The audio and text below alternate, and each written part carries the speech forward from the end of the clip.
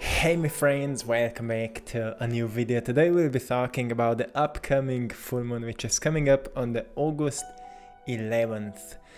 And this is another big energetic upgrade that is coming with this full moon, and I will give you an intuitive update related to the energies that are actually already present. We had a Lionsgate portal which kinda opened a new era, new vibrational era, and many people may feel right now a deeper connection with themselves. Many people may experience right now more intense moments of, as we call a sensation where we are daydreaming or wandering a little bit. I will explain what are those experiences, what's the purpose of that or the meaning behind it, and what it has to do with this upcoming full moon. So the energy is already present, and if you look into the sky in the nighttime, you will see its beautiful light already. It's big, and a big shift is coming with this full moon. So firstly, the first thing you need to know is that it's in the zodiac sign of Aquarius. And many people consider this zodiac sign as one of the more complicated signs. And it's often also misunderstood.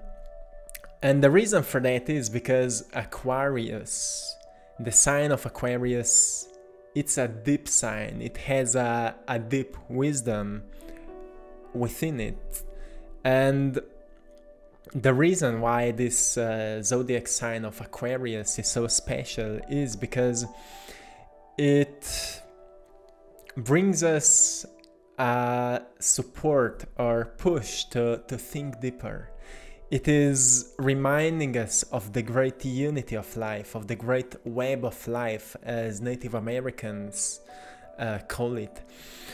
And Aquarius is all about connection. It's all about sharp intellect, which means all about knowledge, all about wisdom, all about passing on what we've learned. It's about independence, creativity, productivity, and collective connection.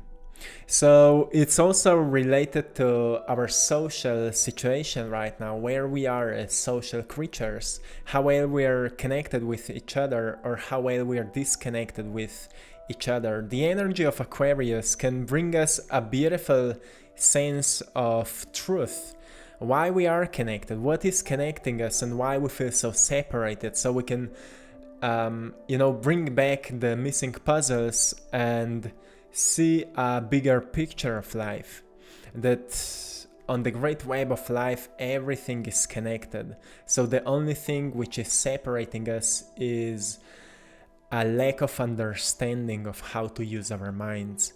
And this is to me a beautiful reminder that comes with this full moon, because many people may realize why they feel so disconnected from everything. Because often we feel like victims of certain circumstances, but most of those sensations and realizations may come from childhood wounds, for example, emotional wounds. We may experience some deep traumas, and we may recognize that because of those traumas, we are projecting our pain to others, and that's what is causing even greater separation in the world.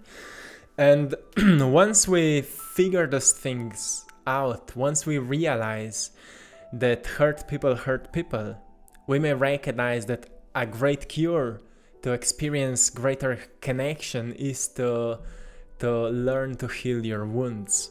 Learn to heal your wounds, and as the purpose of each cell in the body is to pass on the wisdom that it learned during its lifetime, we may find our purpose to pass on to others what we've learned, not what we've learned intellectually, like sharing certain beliefs with others, sharing certain intellectual information, but sharing our life's experiences with others. That's why when we're moving through different experiences and we're learning great lessons that life has to offer, people which are craving that understanding will automatically find us, because that's how the nature is taking care of the great balance. Once you learn something, you will meet somebody whom you can help. And it is happening almost naturally, because souls are connected to each other on that vibrational level. And when somebody is lacking certain energy, it will be attracted to a soul which has like almost too much of that energy, so it can give it to you. So whatever is missing within you, eventually you will meet somebody who has more of that energy, so the balance can take place once again. That's why there's a great importance of soulmates or twin flames. But it doesn't mean that we should focus to find a soulmate or to find a twin flame. Those things happen automatically, naturally, if we don't force that. That's why people which try to force to meet their soulmate or to meet their twin flame, for those people it feels like it's impossible to find that beautiful connection. The thing is that less we focus on that, more we allow nature to take care of it. What we should focus more right now is to heal ourselves, to heal our wounds. That's why this full moon is encouraging us to fully release and let go of the painful past which is not serving us anymore. And of course the full moon is always that symbol of release, symbol of letting go, so we can enter into a new chapter of your life, into the new timeline, which is which fully depends of the choices we make. And if we're not changing our decisions, if we're not changing choices we are making, it means that we are taking unconscious choices which are coming from our past experiences, which means that we are repeating the past. And in order to break the cycle of the past, or to break the karmic cycle, we need to become more conscious, so we can start making more conscious decisions. And that's what starts shifting our lives. So that's why Aquarius's energy is so important right now, to remind us of that great connection, that web of life on which we are all connected. So the first thing you need to know is that this energy of Aquarius right now is present, it's strong, and it may remind you of some painful sensations you're still carrying on, like some rocks you would be carrying in your backpack, and it's time to let it go. So a great act you could do right now is just to listen to those internal sensations. It may feel unpleasant, it may feel like you're seeking certain external validation because you have something unresolved within you. You're still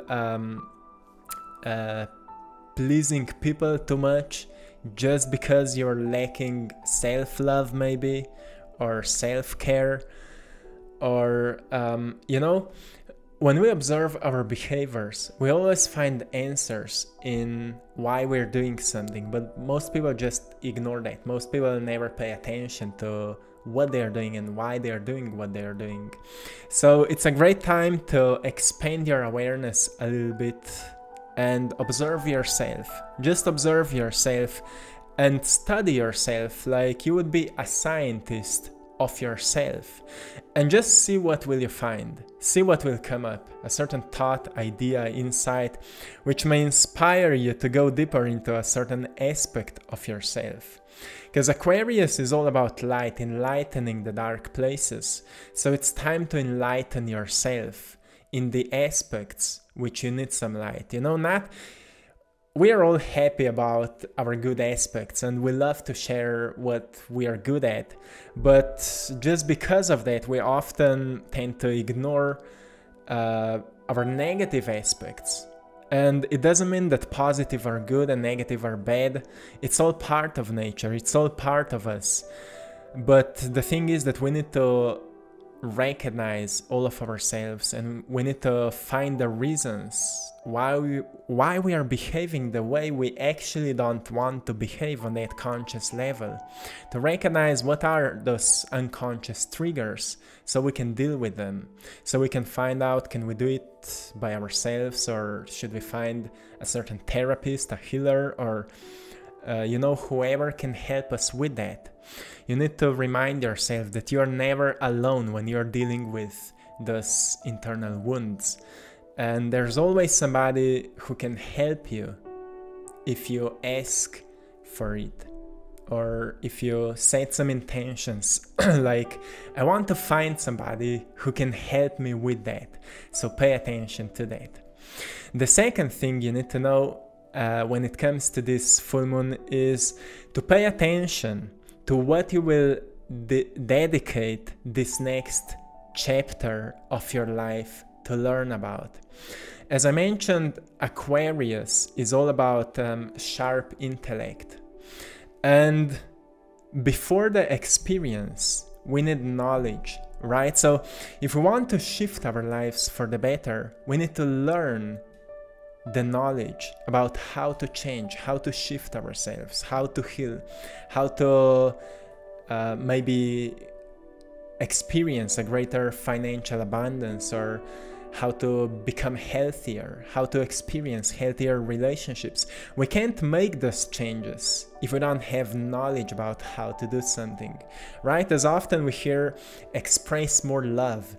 Like when you're hanging with people, express more love, express more truth. But if we don't know how to do that actually, like what it means to express more love, if you're coming from a past which was lacking love, for example, you're coming from a childhood which you were lacking love as a little kid, you don't know how to do that.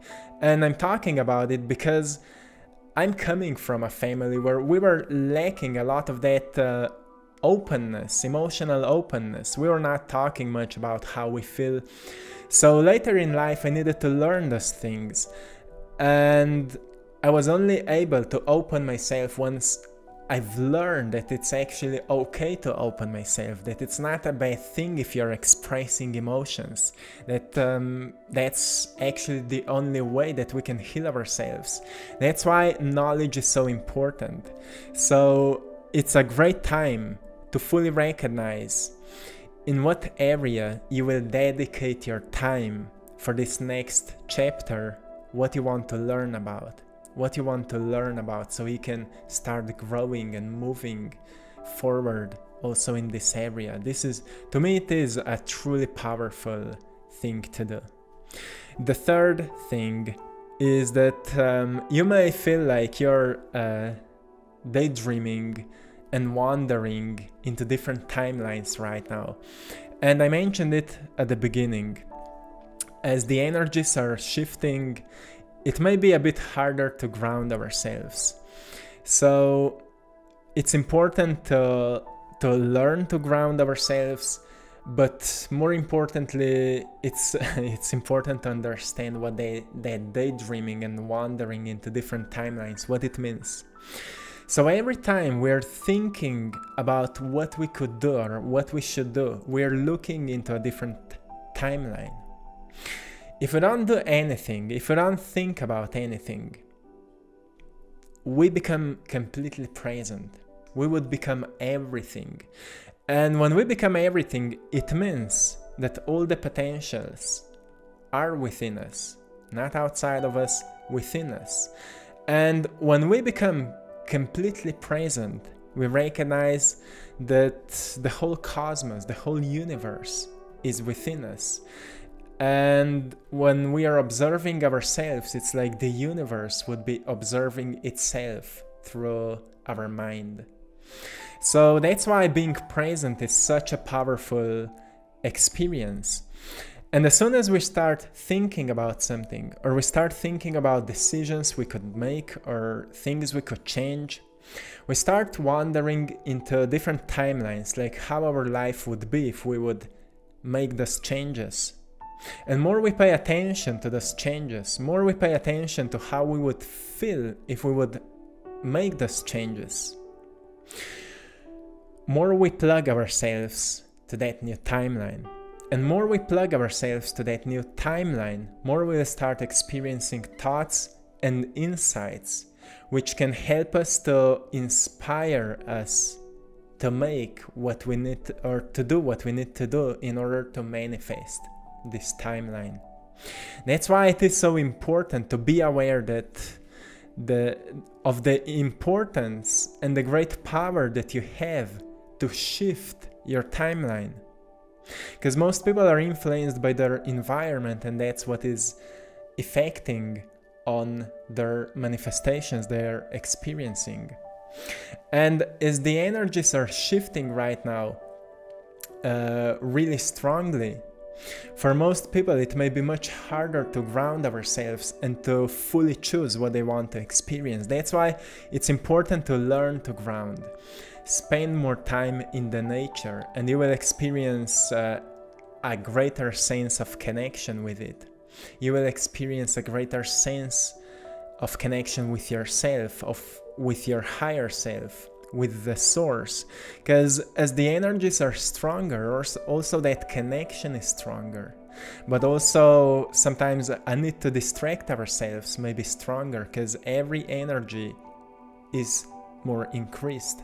That's why it's so important right now to truly choose what is important to you, how you want to experience your life, and what are you willing to do to experience that. If you want to get healthier, how much you are willing to dedicate your time and efforts to improve your health. Are you ready to let go of old habits and design new ones? Are you ready to let go of old beliefs and design new ones? Are you ready to let go of maybe people which are not allowing you to move forward and find new ones? Those are important decisions and hard decisions, but because all of that is our responsibility, we have a great support, energetic support to do those changes. So, my friends, take time with that. And be patient with yourself. Nothing changes overnight, so be patient with yourself and love yourself enough to do that.